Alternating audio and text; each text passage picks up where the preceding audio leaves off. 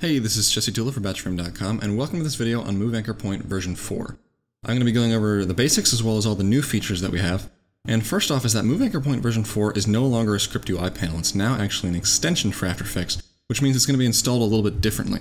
What you can do is go over to batchframe.com/learn/installing tools, come down to the section on extensions, and you can see how extensions are installed. Basically, you're going to go over to AE Scripts and get the ZXP installer, and it's going to manage any extensions you want to add into After Effects. Once you do that, the extensions are going to show up under the Window menu, Extensions, and here we have Move Anchor Point version 4. So now you can see the new interface. It's very similar to what we had before. The four sections we have are the Grid, which are your Move Anchor Point presets. We have the Options over here on the right. We have the Custom Move section, and we have the Match Move section. And you can see, if you've used Move Anchor Point in the past, we have a few more options than we did previously. Now, one of the biggest new features of Move Anchor Point is that you now have the ability to customize this interface and show or hide different sections so it can just be what you need it to be for the project you're working on. And you do that through the Preferences panel. There's two ways to get to the Preferences panel. You can either right-click and choose Preferences, or you can come up here to the Options and go down to Preferences. Over here on the left, you can see we have the interface visibility, and we have our four different sections listed, and we can simply turn off the sections we don't want to see. So if we just want to see that grid, we can do that. We can shrink the panel down, and now we can make our interface just that small. We can even make it smaller if we change the grid button size down to its minimum. But you can customize this interface however you like. You can also add more or less grid points to that grid. And we also have this Points Z option, and that only applies when we're in selection mode. You can see we have our new Z-Space presets over here, which I'll get into later, but we can change the number of Z-Space presets that show up. I'm going to restore those to default and save. Okay, but let's go back to object mode. I'll just extend this a little bit so we can see our whole panel. Okay, but over here on the left, you can see we just have a bunch of layers. There's just basic solids with a circular mask applied to them. And right now you can see that their anchor points are all directly in the center of the layer, which is what After Effects does by default. So say we want to move those anchor points to the top left corner. Well, we just come over here to our grid, click on that top left corner, and you can see that now all of those anchor points have been shifted. If we want to go to the bottom right, click on that button, and anchor points are once again moved. Now we're currently in object mode, which is why all of these layers are being looked at individually. If we wanted to instead look at these layers as a group, that's when we're going to go over to that selection mode. So now, if we click on the bottom right, you can see that the anchor point for all of those layers is now at this bottom right corner of the selection. So if you think of this as a bounding box of all of these layers, the bottom right corner of that selection is right here. Same with the top left. In the center, you can see that anchor points shift to the center of all of these layers. And if I click through, you can see that all of these layers' anchor points are in the exact same place. Composition mode. This is basically disregarding the position of all of these layers, and it just bases those anchor points on the composition bounds. So if I go to the top left, you can see that anchor point goes to the top left of the composition. And that's the same for all of these different presets. So I'm just going to go back to object mode for now. And the next option you see down here is this Ignore Masks option. So let me go into a different composition. And if I click on this text layer, you can see that currently that anchor point is directly in the center of this layer. If I was to add a mask, and let me just turn it off, you can see that now the bounds of this layer, those handles, are in different places than they were before. So if I hit to move the anchor point to the center, you can see now it shifts to the new center of this layer. But let's say that I wanted those anchor points to ignore that mask, which is what this option does. Simply turn that on. You can now move our anchor point. You can see when I click that center preset, that anchor point is not in the center of this layer. But if we turn off that mask, you can see that is where the anchor point has been moved to. It's the center of the layer before the mask was applied. So yeah, pretty self-explanatory. The Ignore Masks option ignores the mask. Okay, so the last piece in this top section is those Z-Space presets, which in order to use these, we have to have some depth to our composition, which currently this does not have. Let's go over to the Z-Space composition. We can see it's actually the exact same composition, but now I've pushed these layers into different positions in 3D space along the Z-axis. And I can pan around here and you can see these layers have been shifted. Now, In object mode, you can see everything works exactly the same as it did before. Those anchor points are being moved according to each individual layer. But if I choose the selection mode, now it's going to take that Z space into account because our selections bounding box is now a 3D cube. And that's where these presets come into play. So currently I have the middle Z space preset selected, which means that when I do one of these presets, it's going to find the average Z space and put our anchor point right there in the center. So I can show you that. And these buttons over here are actually just toggle switches. So clicking them by themselves is not going to do anything. Once you select a Z space, then you click one of these presets, and that's when this option actually comes into play. So I've selected the middle Z space preset. I'm going to select the center X and Y preset, and you can see that now that anchor point for all of these layers has been moved not only to the center of these layers in X and Y, but also along the Z axis. And if I choose the furthest back Z axis preset, you can see that when I move the anchor point, now it's shifted all the way back. If I choose the furthest forward one, move it again, you can see it's jumped to the front. And if I change the number of Z-space presets, we can get even more specific with that placement. So that's Z-space presets. It only is applying to the selection mode, which is why it's not shown when you're in object or composition. Now the next section we have is our custom move. And basically what this does is if these grid presets are not enough, even with changing the number of grid presets,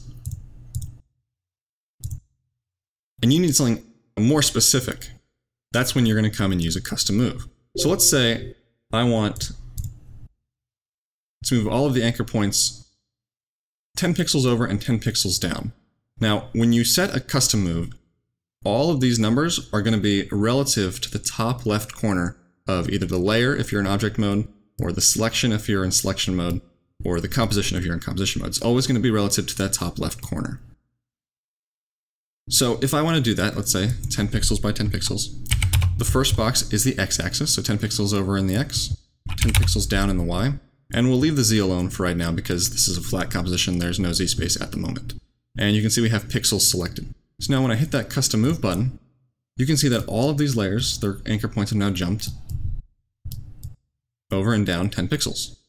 And I can change this to something different, so if I want to go over 10 pixels and down 20 pixels, do that custom move, you can see that's taken place and it's done the same thing for all of these different layers. Now let's say that instead of using pixels, we want to use percentage values. So this is going to take a look at the actual size of the layer, and it's going to move the anchor point relative to that size. So now it's going to go over 10% and down 20% rather than in terms of pixels. Hit custom move, and you can see there's been a slight jump. If I go to, let's say, 50% and 50%, well, now this is the exact same as that center preset, but you can see that now all of those anchor points have been centered. So basically this custom move option is just a way to get extremely specific using values that are different from the presets up here. Now, last over here we have this Z-axis option, which I haven't used because these layers are flat. Let's go back to our 3D composition, and I'm going to change this number up to 100. And currently we're set to percent here, and the results may be a little bit unexpected, but I'm going to hit custom move, and you're going to see that nothing's changed. And that's because currently our anchor points are already at 50 and 50%, but the Z space number didn't seem to do anything, and that's because we're set to this percent. After Effects layers are all completely flat, and so when we're using percentage, there's no depth to take into account there. So no matter what percentage we put in here, it's always going to remain right along that layer. And that would be different in selection mode, but currently we're in object mode, which means it's taking a look at each of these layers by itself. What we can do is change to pixel mode, and now if we hit custom move, it does shove those anchor points by 100 pixels into Z space. In custom moves, one more thing is that you can actually also use negative numbers. So if I wanted to move those anchor points the opposite direction in the Z axis, I can go and put negative 100. And now you can see they've been moved forwards. And that's the same for X and Y. You can make any of these points negative, and the move will still take place. Now the next thing you'll see down here, and now this is the same for both custom moves and the match section down here, is the ability to create these presets. So we have 5 presets. This first button is how we create them. So let's say we like this move. We like the -50, -50, -100 in terms of pixels, and we want to make a preset out of that. All we have to do is come over here, click this little plus icon. You can see 1 through 5 all lights up. We can choose which one of these presets we want to save to. I'll just click the first one. And now our preset's been saved. So if we're working in these custom moves change, or if we close the project and we open it back up and these values have been reset, we can still use those same presets. So let's say I've been working, okay, I want to use that preset I created. All I have to do is come over here, click that one, and all of those anchor points have been moved back to the -50, -50, and -100. And you can see that as I hover over these presets, up in the boxes you see the values that are within the presets. Alright, so that's custom move. Now let's move down to the match section, which has a few changes since the last version. Match actually has 2 options now. We have search and we have basic. Now the basic search works the same way it used to if you've used Anchor Point in the past, which basically it allows you to select a group of layers, and then the last layer that we select will be the parent layer or the main layer. Now here in this composition you can see it's just some really basic shapes, and we have 2 suns, which are here and here, and we have planets around each of them. Now currently, if we scrub through this, you can see that there's no actual movement happening. However, the planets do have some rotation applied to them, but because everything's a circle, you actually can't see any of that animation taking place. And that's because currently all of the anchor points of these layers are centered in the layers themselves. So what we want to do is move the anchor points from each of these planets to match that of their corresponding sun. So with the basic option selected, the way we can do this is by selecting our planets, okay, then control selecting our sun. And the reason we're going to control select that is because we want that to be the last layer that was selected. Whichever is the last selected, that's going to be our key layer, our parent layer. So now that we have our selection, just hit match. You can see all those anchor points jumped, and now all of those planets have their anchor point lined up with the sun. So now if we scrub through, you can see that they're now orbiting around that B sun. And once again with the A planets, select that group, control select the sun, hit match, and all of those anchor points jump.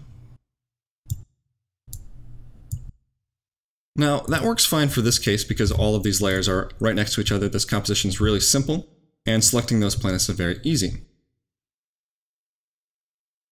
But in some cases, you might not want to or be able to go through and select those layers so simply. And that's where we're going to use the search function. Now search actually also has 2 modes. Down here you can see this section is meant to be read as a sentence. So we're going to match all the layers with whatever we search for, 2, and then we either choose each corresponding layer and then another search, or we can choose to the selected layer. So we're going to match all the selected layers with our search term, 2, and then the selected layer. So let's show this. If I come down here and I type in planet, and this is in reference to the layer names. So it's going to be searching through layer names for anything with the word planet, and it's going to match that to whatever layer we select. So I'll choose the A sun, and I will hit match. And it seems though nothing changed, but if we select all of these planet layers now, you can see that all of their anchor points are now matched up with that A sun. If I scrub through, you can see everything is orbiting around that. Now in this case, this isn't exactly what we wanted to have happen, because we searched for planet, it matched all of those A planets as well as all of those B planets. So what we can do, and let's just reset all these real quick, is be a little bit more specific in our search. So if we come in here and we type A_planet, so we're only matching those first 5 planets, select our A sun again and hit match. Now you can see that all of the A planets have their anchor point matched, but all the B planets have been left alone. So now what we could do is come in here and change this to B. Select our B sun, hit match, and now we've affected all of our B planets. So already you can see that would be much faster, especially if you had 100 layers or 200 layers that all needed to be matched to a certain point. It's just important that the naming conventions remain consistent in order for these search functions to work as they should. Now the last option we have is to match each of the selected layers to each corresponding layer with another search term. So my goal is now to match all of the A planets to the A sun and all of the B planets to the B sun with just a single click. And we can do that with these search options, but we can't simply type in A_planet or B_planet, because then that's going to leave out some of these other layers in that search. Now I'm going to go over to basically a slide here just to better explain how we can use this. So in the match layers with, that's going to be searching the layers that we want to move. So in this case, it will be our planet layers. And we're going to match that to each corresponding layer with the word sun. So if I was to type in planet here, and sun here, and if I was to do this match, let's take a look at what that's going to do. So it's going to first go through and find all the layers with the word planet. And we'll say we're going to mark this layer as a planet, so I'm just going to change its color to red. So now it's been marked as one of the child layers, and it's actually going to basically get rid of whatever that search term was. Then it's going to go through and search for all the layers with the word sun in it. So I'm going to go to a sun, and okay, that's a parent layer. We'll remove that. And now it's going to look at what's left. So we have A underscore and A underscore. And that means that these two layers actually do correspond. And so in the end, it's going to match the child layer to that parent layer because these two layers' names correspond.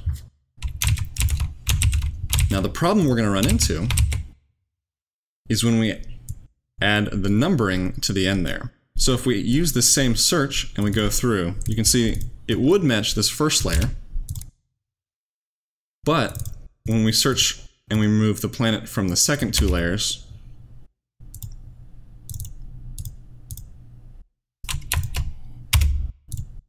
you can see what we have left here is not going to match up to that A underscore because we now have A underscore underscore and then the number.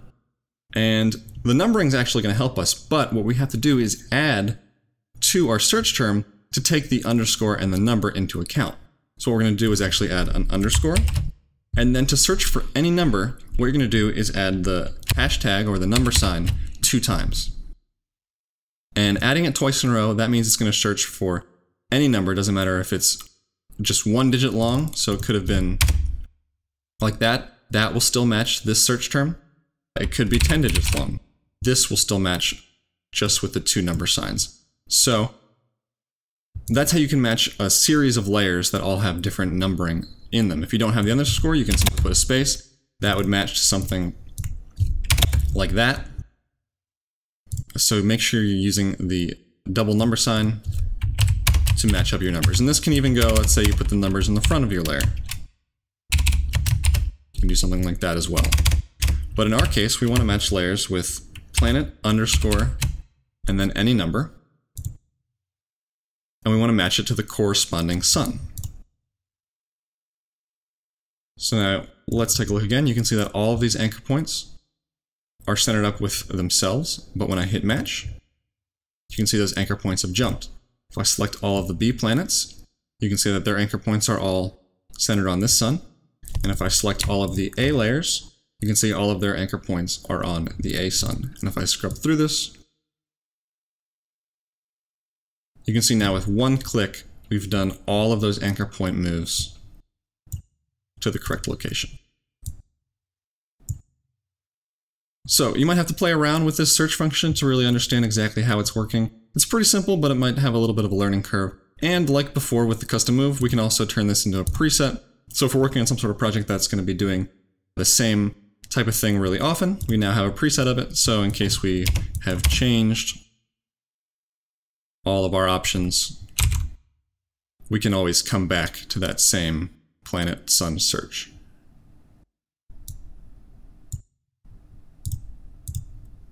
So you can see if I do that again, everything's jumping to those new anchor points. Alright, but that's really it as far as Move Anchor Point goes. There's a few more features that you can go through. For instance, in the options menu or by right-clicking, you can actually control some of the options that are available to you in preferences. For instance, if you wanted to turn off everything but that grid, but you wanted to change the mode, you can change the grid mode from that right-click menu or up here in the options box. You can turn on and off ignore masks. You can also open the help menu. So if you need any information on Move Anchor Point 4, you can just go into help and you can look through and read more about, let's say, the search down here at the bottom if you need some more info on that. Everything you need to know is right inside this help file available on batchframe.com, and it also comes along with your download of Move Anchor Point version 4. If you have any questions or comments, you find a bug, something goes wrong, feel free to send over an email at contact@batchframe.com. But that's it for this video. Thanks a lot for watching. Once again, my name is Jesse Dula for batchframe.com, and I'll see you in the next one.